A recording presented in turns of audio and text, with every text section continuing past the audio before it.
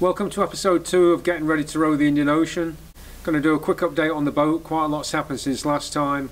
Had a few questions about how the boat was built, so I'll go into that a little bit, show you how it's constructed and explain a few of the reasons why I chose some of the materials that we did and the boat builder as well.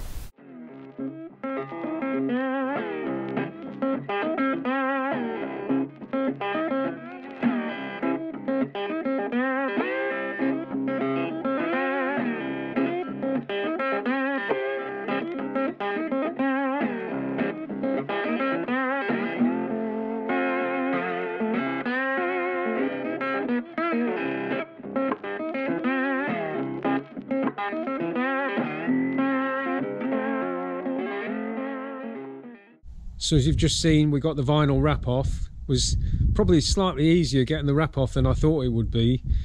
You can see I've sanded the boat down in places, but along all the edges of the vinyl was a tacky adhesive, and that took me quite a long time to get off. In the main, the boat's kind of started to be sanded down, ready for painting.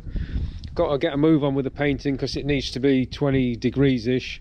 Obviously I need to do that before the summer's out. Repainted the garage floor so that keep the dust down. Just need to cover the walls in plastic because it's a stone garage and it's a bit dusty in there. So once I've done that, that should be okay. Stripped everything off. There's no fixtures other than that one cleat. I'm struggling to get that off. That'll come off today when I finish the video. Just a little bit more tidying up of the handrails and she'll be ready to start painting. You can see I've taken out all the hatches that we spoke about in the last video. They're not that easy to get out because they're sealed in with a product called Sikaflex, which is a super sealant glue. Even once you've got the hatches off, it still takes a lot of peeling off and sanding to get back to the surface. So anyway, that's all done. The two vents on either side of where the compass was were solar powered fans, and for whatever reason the fans weren't working, so I've removed those and I'll put something new in there. I'm not sure whether the fans actually made any difference. I'm going to look at some rechargeable fans for inside the cabin, which I didn't take on either of my first two trips, but we had a couple of handheld ones when Libby and I did the Atlantic, and they made a massive difference to the cabin on the hottest days. Made sleeping at night better. Compass is obviously out. I can fit the cable in for the light for that. And we took out the big cabin hatch. That was a real challenge to get out. Ended up having to cut the frame in a couple of places with the angle grinder, and again that was Sikaflexed in, so yeah, it was really challenging to get out.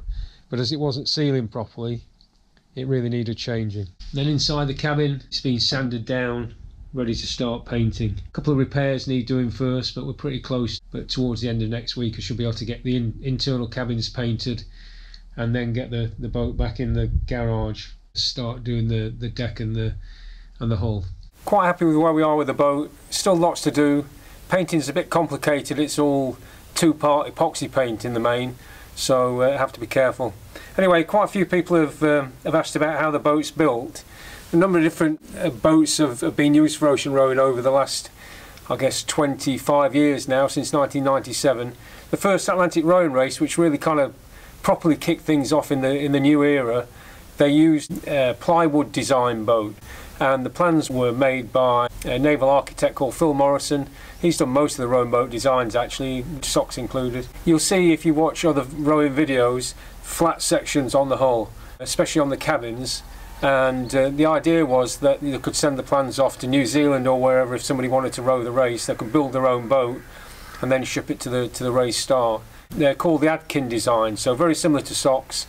Big cabin at the back, very small transom, designed so that the wind flows over the boat. Although everything that sticks up above the water catches some windage, they're designed to not really attract the wind as much as possible. The fore cabin, next time we have a look at that, you'll see that it slopes up and away, so any wind that hits it runs off it. The transom on the boat is only 13 inches. So the original boats were built plywood, and then Phil Morrison designed another style of boat, which was socks. Jamie Fabrizio built most of the better versions of that boat. It's a composite boat, so rather than being plywood, it's closed cell foam in the centre. So not like a sponge in your bathroom at home where it fills up with water, all the cells fill up with water. These air pockets in this foam are sealed so the water can't get in, so it's very buoyant but not absorbent at all. Then on the inside it's just fiberglass. The bulkheads for the cabins and the decking are actually plywood. The decking's 3mm ply and it has some reinforcement in certain places, but obviously to keep the weight down. This is 6mm ply, and there's a couple of struts that Jamie inserted to give the bulkhead some additional strength. That's because a couple of the boats were caught in hurricane conditions after leaving Japan. There were 60-knot winds and they capsized a number of times. There were some rope issues that ended up pulling the cleats out of the fore cabin, and there was some damage. But the boats were absolutely fine and survived these massive big cyclones actually. So she built closed cell foam, fiberglass mainly on the inside, and then on the outside she's Kevlar. Now you might ask, why Kevlar, why not carbon fibre? The thing about carbon fibre is it's only unidirectionally strong, so strong in one direction. So if you have a big sheet of carbon fibre, it's quite easy to punch a hole through it. So if you run into something at sea, you get a crack. And a number of boats have had swordfish. They've hit the boat underneath, obviously they've been attacking something under the boat. The spike come right through the bottom of the boat and broken off. Kevlar is very strong.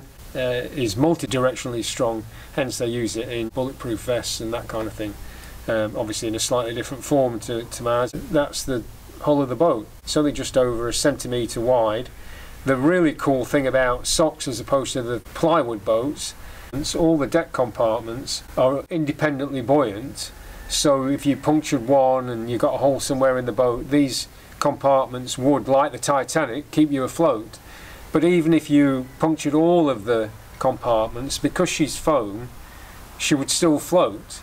So in essence, she is unsinkable. A couple of these boats have been abandoned at sea and they end up floating around for a while and then turning up somewhere. Very, very difficult to sink. So the really cool thing about that is that in essence, you don't need to take a life raft. If you're in one of the plywood boats or you're in a fiberglass boat, then you would really need to take a lifeboat, because if something happened to the boat, you would need a secondary form of survival. Where with SOX, the best thing to do is just to hunker down in the cabin if you have a problem and call for help and just sit about and wait. So even if you just ended up with the back cabin and the front half of the boat gone, you'd still float, and somebody would be able to find you and rescue you. So the third type of boat, as I kind of just alluded to, are fiberglass boats. They're popped out of a mould, so they're just a fiberglass skin, then bolted together, fittings, cabin fittings, etc. They still have sealed airtight compartments, but on the main I prefer the closed cell foam because of that extra element of safety, and it's very light. The other big thing about quite a lot of the boats since 2009 been a new design. Again, it was made by Phil Morrison, who I had a conversation with him, and he freely admitted that it was designed to catch the wind, which in my opinion is not rowing. So what's happened is that the big cabin, which is at the back, is at the front, so you sit in front of the big cabin. The bulkhead's been straightened up, it has a lip around it, and it basically acts as a sail. So you just sail along with the wind behind you. You've got a massive catchment area, and in fact once you're over kind of 3.5 knots in a rowing boat, there's not a lot of point in rowing too much, and those boats quite regularly get over 3.5 knots without anybody at the oars. In my opinion, that diminishes the amount of challenge that's in the adventure. I'd much sooner, if I'm going to spend 3 years, however much money, time and effort getting ready for a big adventure, I'm not quite sure why I'd then want to take a boat that would diminish the actual challenge and make me come back thinking, well, I've cheated a little bit. A bit like runners cheating their training diaries, putting in miles that they haven't actually run. The only person you're kind of duping is yourself, really. And that's just my opinion, though. I'm quite happy to say to somebody who's rowed in a blowing boat, well done for going to sea. But in my opinion, it's not rowing. So that's boat construction. The more I work on the boat, the more excited I get about it. It's quite nice to be able to do a lot of the work myself as well, so pretty cool. Alright, so that's it for now. Another update in a couple of weeks. Hopefully I'll have some of the stuff painted and some of the bits back together. She should be starting to look spiffy and new. So that's it. I hope you enjoyed it. If so, like and subscribe. Just a quick thank you to everybody who's watched any of the videos recently. Had quite a few views in the last month, which was a bit of a surprise. never really expected it to go beyond family and friends. Take care until next time.